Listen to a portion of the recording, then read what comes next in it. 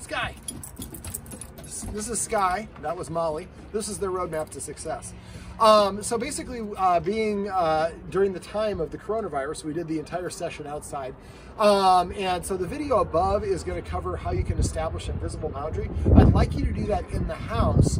Like I said, a couple of the areas. So when you're in the kitchen, one of the rules is they should not be allowed in the kitchen when you're preparing food. Only when you're preparing food. The rest of the time they can come and go as they please, but not when you're preparing food.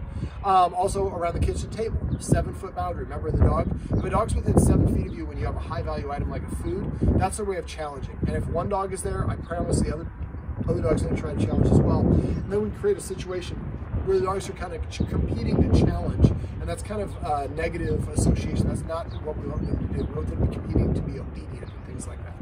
So I'm not going to talk about what's in the video above because we already did that, but we did it out here, but I want you to do it inside. Now, and also when you have the grandkids come over, have them help you out. Now, it'd be easier for you to do this for one dog at a time, but have the grandkid come over and eat, you know, some macaroni and cheese or some goldfish or whatever it is in a chair, and then practice enforcing that visible boundary. Now, if you can, pick and choose your battles. Try to find an area where you can see right there the deck goes from planks this way to planks that way. So if you have an area where like there's a room or the child is eating at the table in the kitchen, and it goes from vinyl or laminate flooring to wood or carpet, well, that's where the line is. It's easy to for the dog to see what it is and for you to see what it is. So try to look for natural or the landmarks that come in with your house based on the layout of your house and the design elements that you have in place. Okay, so the first thing we talked about was exercise, because both dogs, especially Sky here, is she's a Weimaraner. She's very athletic. Molly is not. She's a Dane, and Danes are traditionally kind of aloof, lazy dogs, but they both have probably more energy than they need. And so we talked a little bit about exercising. A couple of things that we can do for exercise. One of them is what I call a doggy stairmaster, which is having the dog go up and down the stairs. Now, the way I do it, Sky, is let's say we're at the top of the stairs. I show Sky that I have a treat, and I throw the treat to the bottom of the stairs. When she licks it up, I would say, like, Jamaica.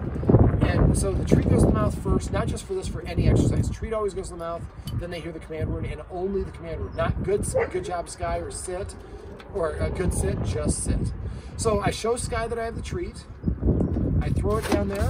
She goes to the bottom of the stairs. I say Jamaica. Then I call her to the top of the stairs. And when she gets to the top of the stairs, I give her another one. I call it Canada or Denver. So now I've created a command word that goes down the stairs and a command word to go up the stairs. So what I want to do is with an empty stomach with each dog, I want to practice throwing them up and down the stairs, each down up is one. And I would keep on throwing them until Sky's like, you're crazy. I've been down there 78 times. I'm not going down there anymore. We want to find out what the maximum number is. That's why we do it with an empty stomach when they're nice and hungry. And then Sky goes away, and then we practice with Molly. And so we want to figure their numbers going to be probably very different. I'm probably guessing that about twice the numbers for Sky than for Molly. So basically, once we know what that maximum number is, we can exercise the dogs usually about 50 to 75% of that maximum number multiple times a day. Now, exercise or lack of exercise is a multiplier. It's going to either multiply and amplify the problems you have, or getting more exercise will make it easier to fix those particular problems. So if you're going to have your grandkids come over, the dog should be exercised first. If you're going to have a construction person coming by to work on something, maybe we exercise the dogs before that, before dinner, or a time that they would normally challenge you for something. Setting them up for success is a great way to great strategy. And so the doggy stairmaster is one of them. The guardians do a good job of walking the dogs, but right now one of the dogs, Sky, wants to pull everywhere. Molly wants to kind of go back home. So they're kind of getting pulled in other directions. So I think Sky is going to take our loose leash walking class, which we're going to start this weekend, which will actually help tremendously, because that way she's not all over the place. Now, Molly, I guess, wants to sniff everything, is what I forgot. And so for Sky, when you are walking Sky, exercising her before the walk can produce a much better walk. And then go on the walk ahead of time, get yourself some finely shredded cheese, go on the path that you're going to walk on first, and then go, maybe if the sidewalk's here, sprinkle a little cheese for maybe about 6 inches on one side of this of the sidewalk, then go a couple houses and then sprinkle a little bit on the other side. So, and when you get to that area, kind of stop and tap with your foot nearby it, and eventually Sky will start, and when she gets to it, licking it up. Dogs burn more energy on a walk by sniffing than they do from that locomotion of walking. And most of us, we have the wrong mindset. We want to get back to our house. So we're walking a circuit. And so we're gonna walk around these 8 blocks, and then anything that stops us from getting back to our house fast enough, we want to kind of hurry the dog along. Well, that actually is going to take away the thing that's burning the more energy. So what we'd like to do instead is take the dog on a walk. If you got 20 minutes, say I'm going to walk this direction for 10 minutes on this block, or however many blocks you go. And then at my 10-minute mark, I cross the street and I turn around and come back. So we have fresh sniffs on the way back. You don't care about completing a circuit, you just care about the duration. So now you just set your timer, 10 minutes this way, 10 minutes back. You might only make it 4 houses down the street. You don't care, because all you're looking for is the sniffs, not the walk. All right, so a couple other things that you can consider, something we didn't talk about in the session, but you could get your dogs a doggy backpack. A doggy backpack is like saddlebags for dogs. They should, and if you get one, make sure it's about 45 to about 80 bucks or somewhere around there. Sky, come. Remember, say just the command word, not good come, just come. So if you get a doggy backpack, you put like a bottle of water or bags of sand or whatever in it. Now the dog has a job while they're on the walk. The extra weight also makes the walk a little bit more efficient. And so those are 2 things that you can do. Hey, Molly. Those are 2 things you can do to make your walks a little bit more efficient. And again, we want to promote the sniffing as much as we can. Now, some other things we can do is using a snuffle mat. You can order those on Amazon. The gray one that I showed you in the video is the one I would recommend you order. It's basically a little throw rug that has like tassels on it. You put their kibble on it. The dog has to work through all the tassels to get their food. That makes eating almost like getting some exercise. It is exercise. It also is stimulated because they're using the nose to find it. It's relaxing for them because they do use their nose. So there's a lot of benefits that come from feeding out of a snuffle mat. I would definitely use one of those for Sky. Molly's kind of a lazy eater, and so we might not do it for Molly right away. It'd be nice to do it eventually because it's, like I said, free, almost free exercise. Or it's exercise you get for the dog without you having to put that exercise in. Another thing you might want to get is an Omega Paw treat ball. Get the large. It's about the size of a softball, and it's got little dimples on it. It looks a little bit like an orange golf ball. You can put kibble or treats in the sleeve in the little hole. The dog has to nudge it just right to get a couple pieces of kibble to come out. This is a nice thing to do when guests or somebody are here, so it gives the dog something to do. Now be careful, if one dog has it, I can see Molly being a little possessive of it, so make sure having multiple, maybe 2 of them, or one does it in one room, one does it in the other room. It wouldn't be ideal to do for guests with multiple dogs because of those issues, but it is something that's distracting for them. I also give you that card for the green spot. I would recommend you get a bag of bully sticks. Bully sticks, the ones we get are from The Natural Dog Company. You get with the green spot, they are low odor or odor free. Your nose will thank you for getting paying a couple extra dollars to get the odor free ones. So basically, also my dogs love cow kneecaps. That's one of their favorite things. So if you have some stuff like this, when the kids come over, or the grandkids come over, or guests come over, if you exercise the dogs first, you set them up for success, you practice that technique of stepping on the leash at the door that I showed you. Let me talk about that real quick. So what you want to do is when you guys are coming home with each other, or a family member or friends make it be in on it with you, put Sky outside. I would probably practice with both dogs, but Molly's a bigger jumper. So put Sky outside or somewhere else. Put Molly on the leash, or you could tether the leash to that staircase if it's strong enough to be able to support her. She's going to rip it out, then don't do it there. When you do it, make sure you're stepping on the end of the leash and keep your feet about shoulder width apart. Make sure you're wearing shoes. And size it up so that Molly can only get, even at the end of her leash, there's still about 5 feet inside your front door. So the idea is I'm standing on a leash, Molly's over there, the door's there, the guest comes in, the guest comes, walks up, so it's about 2 inches outside of Molly's reach and just turns sideways. Molly's right here. And Molly's like, please pet me, give me attention. And the guest is not saying anything. The guest can talk to you two, but not saying anything to the dogs. What we're doing is we're using the leash as a tool. Now, eventually Molly, she'll probably protest and bark and grumble and all the rest of that stuff. Eventually her energy is gonna go down. As soon as her energy kind of calms down, the guest can now turn to face her, but as soon as the guest turns, she's going to start wiggling and get up until the guest turns sideways again, and we step out of reach. So what we're saying is when you're calm, Molly, you're very attracted to us. We want to pet you. We start the process of trying to pet you. As soon as you get excited, that process stops, and I turn to the side. And you'll have several back and forths, but eventually Molly will learn to calm herself down, and she'll start offering a sit or an LAY. Now, I don't tell her to sit or LAY for this. All I care about is the energy is calm. So I would have your neighbors that live nearby come and practice this once we're done with coronavirus and you have people in your house. But right now you can do it with each other. So when you're coming home, don't use the garage door. Park your car in the driveway or on the street and call or text one another, hey, let's do the door exercise. So we put the other dog outside, Sky's outside, Molly is on the leash, we step on the leash, and then we go and open the door. It's our partner can let themselves in, and we practice this. Now they're really excited to see you two, so it's good practice for you guys as well. And after enough practice, the dog will learn, if I want the guest to pet me, I have to be calm and quiet and maybe sitting or laying down. And as soon as they do that, you do pet.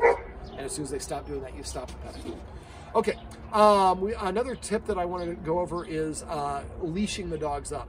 Now, this is going to get a really long video if I go through it all here. So what I want you to do is on my website, there's a search box, search for Calm Leash. And there's a number of videos of dogs that I've done this with. So the process, remember, is you're walking to where the leash is. Dog can't walk in front of you. Then when you get there, the dog has to sit. And once it sits, you start reaching for the leash. As soon as it gets up, you pull your arm back and tell the dog to sit. If it sits, you continue it, trying again. If it doesn't sit within 3 seconds of the first time you say it, you walk away. And a trick to this is to practice leashing your dog up on times you're not planning on taking it for a walk. So now we it's not always a guarantee of the walk every time we pull up the leash. All right, we also talked, getting back to exercise, the other one that I talked about was scent games. Scent games is simply hiding treats around the house or a bait or a lure, and the dog's got to find them. Go to Google and just search for scent games. There's a whole bunch of options out there that you can find. There's a lot of cool things you can do, and these are nice ways to drain the dog's energy. Remember, if your dogs are naughty, they're getting in trouble, they're barking, they're annoying your guest, ask yourself, how long has it been since they've had exercise? If it's longer than an hour, they probably need some exercise. That doggy stairmaster is genius. If I do say so myself, because you can do it so quickly and so efficiently. And you have a guest that comes over to watch a football game, and maybe you exercised them before, and now halftime comes and the dogs are all full of energy. Well, take them the stairs and do that doggy stairmaster. The grandkids coming over, the grandkids could throw those treats up and down the stairs with a little supervision. Eventually, they'll come over and say, hey, can I throw treats for the dogs? Yeah. So now the grandkids are helping chip in and putting the dogs in position to succeed by burning off that excess energy. Okay, we also talked about rules and the importance of rules. Most of us think of rules as a negative, and the person who enforces the rules being mean, and a reward is breaking the rules is a reward. This happens because of how rules are introduced to us when we're a kid, and we carry that perception for the rest of our life. But the fact of the matter is, in the dog world, leaders are the ones who enforce rules. So if you don't have any rules for your dog, it can very quickly see you as a peer. And if it doesn't see you enforcing rules, you don't seem to be acting like a leader, even more of a reason not to listen to you. So some of the rules that I incorporate are not being allowed, like I said, within 7 feet of the dinner table when we're eating, not allowed in the kitchen when we're preparing food. Let me see, I tell the dog it has to sit before I open the door. I go to the door and I say sit 1 time. If the dog doesn't sit within 3 seconds, I sit down in the nearby area. And then I ask Google or Siri for a 1-minute timer, and then I check my phone or read a paper or watch TV or whatever it is, wait 1 minute. After 1 minute, go back to the door and command the dog to sit. They have 3 seconds to sit. If they don't sit within 3 seconds the first and only time that I say it, then I walk away. This time I sit down for 2 minutes. Next time I sit down for 4 minutes and 8 minutes. And set a timer each time because it'll go by too fast or not fast enough. And eventually, when you go to say sit, let's say Sky sits and Molly doesn't, well, I open the door and let Sky out. So that gives Molly some motivation. Well, Sky listened to my humans, and then she got a benefit from that. Maybe I should think about listening to the humans. Molly's basically kind of a spoiled dog, and she doesn't have motivation. So it's going to be a lot of little lessons like that. Do the same sort of thing for the leash. Go to the leash, tell her to sit. If she doesn't sit, then walk away. Or if she does sit, reach for the leash. If she gets up, pull your arm back down. I'd like you to go to a structured feeding. Remember, you guys would eat something first, just 5 bites of a chip or cracker is fine. And then basically, I would like to have you, if you have, I haven't seen the inside of the house because it's got a coronavirus, but if you have kind of a choke point in your kitchen, like a small area that they can go in there, maybe put 1 bowl over here, 1 bowl on the other side of the kitchen, and the doorway's over there. Then you're in the kitchen, you're eating your 5 bites of chip or cracker. I would probably invite, just because she's so more exuberant about it, I'd probably invite Sky in. When Sky's eating, Molly's not allowed to come in the room. She has to stay behind the invisible boundary, just like in the video that I showed you above. And then once, and I would feed her out of the snuffle mat because that'll burn some energy. Once Sky's done, then Sky has to vacate the kitchen, and her bowl is empty. And then we invite May in, Molly, excuse me. Molly comes in, and when Molly goes over and sniffs the bowl, I don't know if I'm very hungry. As soon as she walks away, we pick up her bowl, we dump it empty, and then we put the empty bowl back down. It's important to put the empty bowl back down. So, and we're not encouraging her to eat over and over. She doesn't eat, the food goes away, and the kitchen is closed until the next meal. Now, right now the Guardians are feeding twice a day. I would probably switch it a little bit. They're feeding, I think, a third of what the portion in the breakfast, and then the other 2/3 for dinner. I would feed the 2/3 for breakfast because they need the fuel. The food is fuel throughout the day. And if they only eat so much, then just feed them a little bit less for the next one. And sometimes when I have dogs that I'm adjusting like this, I set it up so like, okay, you get dinner if you eat all your breakfast. If you only eat half of your breakfast, then the other half is what I would give you for dinner. And if you didn't eat anything, then you don't get any dinner at all. That makes them more hungry for breakfast the next day. A lot of dogs will get in the habit of eating late in the day, but it's not as good for them as it is to eat earlier. Okay, and make sure that you're eating something first so they see you as the leader. But again, now I have to stay out of the room. There's nothing but air blocking me. So I'm practicing some self-restraint, self-control. That'll help Molly next time. She's like, well, you know, Sky's over there getting some pets. I'm going to go shove myself between them. No, I'm going to sit here. I'm going to practice a little self-restraint, self-control. Right now, they don't have to. They just do whatever's instinctive to them. And now we got to the point where now Sky is starting to go back after Molly. And Sky's not that much smaller than Molly is. And so this is just these are problems that are somewhat related to this. That's why I'd also strongly recommend no more people food. If you do want to give them to them, make sure you give it to them the next day. So it doesn't smell and it's nowhere near your meal. And it's almost a surprise, and they get it in the bowl. But if you want to give them, just order some dog treats and dog jerky and different stuff like that, and give them that instead of the people food. It's going to create problems, especially with the grandkids. Okay, so look for other rules. There's probably other rules that you can incorporate. No being alone the furniture is one of them, but the Guardians kind of already practiced that a little bit. Now, if you are having difficulty getting them to stay off the furniture, those X mats, the letter X, M-A-T-S, you can get on Amazon or Chewy, will do the trick. And that might also do the trick for you on your for Molly getting up on the actual bed. Remember to practice that out command that I have in the video above, and you can do the same thing for the bed. So Molly gets in the bed, throw a treat off the bed. When she runs off the bed and gets it off, maybe when she licks it up, we say the word off instead of out. Or so she has a distinction. And so then she jumps back up, throw another treat down. Now, eventually it gets to the point where I jump over the couch to get the treat. So what we would do is I just throw it on the ground the first couple times. After that, then I tell the dog down, and when the dog complies, then I pay the dog afterwards. And remember, the treat goes in the mouth, and they hear the word after. All right, let me see, what else do we talk about? Petting with a purpose and passive training are going to be huge for you guys, for these particular dogs. So petting with a purpose. Molly comes up and invades people's space, and our Guardians just dutifully petted her every time she did. So the invading space is how I ask for attention. And she'll climb up on top of you, and she puts her paws on top of you. Nothing wrong with her paws being on top of me if I ask for it, but she's doing it right now when you don't ask for it. And she invades people's personal space, and I think he was jokingly said, the Guardian said jokingly that she's ruined some friends, but there's some people who probably don't want to come over because of her lack of boundaries. The video above will help with that, but you have to make sure that you are cognizant. It's not that you don't mind that she does it. The key factor is, did you give her permission or invite her to do it? If not, then it's inappropriate for her to do it, because whatever she does with you, she thinks she can do with everybody. And again, she can be intimidating for some people. So when you practice eating, practice having a snack, sitting in different chairs in the house, and then the other person can enforce the boundary for you. And when your grandkids come over, have them practice sitting in different chairs around the house, so that way you get to practice enforcing those rules and demonstrate that you are a leader through your actions. Now, leaders tell, followers ask. So if the dog comes over and nudges me, it's telling me, pet me, give me attention, damn it. And if I pet the dog, I'm saying, yes, you're my boss, because when you tell me to jump, I say, how high? So instead, next time that Molly comes over and invades your personal space, give her a counter order, or nudges you, or whatever it is. Tell her to lay down. For Molly, for Sky, tell her to sit one time. Let's say Molly's already sitting here. Ask her to come and sit over here or lie down. She has to do something to change her state based on your directive.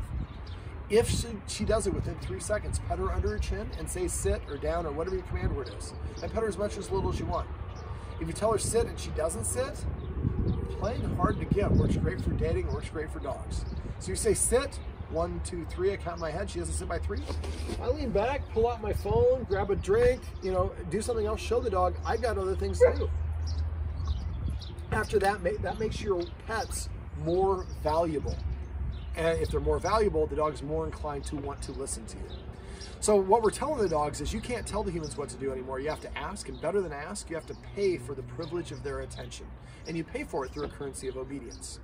So what will happen is the dogs start coming and sitting in front of you to prepay for that attention. When they do, make sure you pet them and say at least a little bit. Otherwise, they'll go back to nudging you or pawing at you. Now, if they do it and then you pet them and they come back and do it again, and they pet them and they do it again and you pet them, and they're sitting for it, well, the dog's saying, I need some exercise. So that's a good time to go to the stairs. Remember, if they're naughty, rambunctious, you should interpret that as the dog needs some exercise. Okay, remember to use the watchword of paycheck. Paycheck means I suspect you forgot to pet with purpose. So if somebody comes in, I'm petting Molly, and Molly's standing, they say paycheck. Even if I did it right, I would stop petting Molly, tell Molly to down. When Molly downs, I pet her on her shin, say down, say actually I asked her to down. When you opened the door, she stood up and I continued petting her, but thank you because I do forget to pet without a purpose. Even if I want to pet Molly, or if you want to pet Molly or Sky, you should still tell them to sit. If they don't sit, they don't get the privilege of your attention. Again, that will concentrate, make it more valuable. If you get in a habit of petting with a purpose, and that's really what it is, petting your dog for a reason, every time you pet your dog, it increases their respect for you as an authority figure. It boosts the dog's self-esteem or confidence because it's earning the affection versus getting it for being a good-looking dog. And number 3, it helps them practice sitting. If we want to practice doing something in a hard situation, we practice an easier version earlier. Or an easier version first. And so if I want my dog to sit when delivery drivers will come, there's no way they're going to do it unless I can get him to sit when there's nobody in the living room. So the more that you practice petting with a purpose, it truly becomes a gift. You won't even think about it. I'm going to show you a little trick on how to get a dog to sit. Sky. So I hold my hand with a cup and I go an arc over the head. And then when they sit, I lower and let it lick the treat off my hand, and I tickle under their chin. Not always going to give a treat. Come. And so this way, that hand motion is a good way to put the dog to sit. And then if they get used to always getting that tickle under the chin, when you don't get a treat, at least they get a little bit of a tickle. Now, I also talked about passive training. Passive training is a form of operant conditioning. What it is basically recognizing. I actually just did it here with Molly. I didn't ask Molly to come, but when she came, I petted her and gave her a treat. So a lot of times when we give our dogs commands, it represents the end of fun. I'm in the backyard yelling at the golfers, and then you don't want the golfers to hear it, so you ask the dog to come. The dog comes and goes inside, and you close the door, and they're like, well, damn, I was having a great time yelling at the golfers. I listened to you, and now the fun is over. So a lot of dogs learn not to listen because they only give the commands when they're doing things we don't want. So passive training is really celebrating the things the dog does that we do like, and celebrating it and demonstrating to our dogs that we like it through our actions. So every time the dog comes to you, as long as they're not invade your personal space, maybe not so much for Molly, but for Sky, every time she comes to you, pet her and say come. Every time she sits down, pet her and say sit. Every time they lay down, pet them and say crash or chill or down or whatever your word is. Molly, let's say I tell Molly to down, and she doesn't down here, but she walks over there, and she lies down over there. I wouldn't get up and go pet her, but I would say the word down. So I want her to hear the command word when they're in context of doing whatever it is. I usually give a dog a command twice. I'll show you right here with Sky. Sky. Sky, sit, sit. So the first time was telling her what to do, what I refer to as a command stage. The second time was to tell her why I was paying her, in this case giving her a treat, or it could be giving her affection. So, and avoid saying the command word over and over again. The guardians here, I've noticed, we're saying, Molly, down, down, down. Remember, the more you say it, the less you mean it. So say it once, and then the consequence, if she doesn't do it, she doesn't get your attention. You just go back to doing something else. Now, if she does climb on top of you, standing up is a good way to get her off. And you don't have to go through always standing up. Just go through this process. After a while, she'll just start doing it, getting down on her own. But the key is when she's walking towards you, you know she's going to put her paws here. Give her that hiss before she even gets a chance to pick it up off the ground. Speaking of the hiss, we went through the 4 escalating consequences. If you forget how to disagree with dogs, if you forget what those are, message me. I'm happy to go over them with you. Now, I'd like you to practice that boundary exercise like in the video above in, like I said, for kids' snacks, cooking in the kitchen, eating at the dinner table, and eating at the different parts of the house. We need the dogs to practice some self-restraint or self-control. I'd also like you to make sure that you're not letting, if I'm petting Sky, don't let Molly come over and shove her way in there. So, you know, if you have to, stand up and make Molly move away, and then give Sky that full attention. I think dogs have different problems for different reasons, but I think Molly just thinks that she's got you wrapped around her fingers because you guys have gotten into some habits that are not necessarily the best. petting her at the wrong times, and things along those lines. Well, once you start withholding that affection, petting her, making her earn it, that's going to boost your self-esteem and confidence. And a lot of dogs that go after other dogs are doing it out of an insecurity.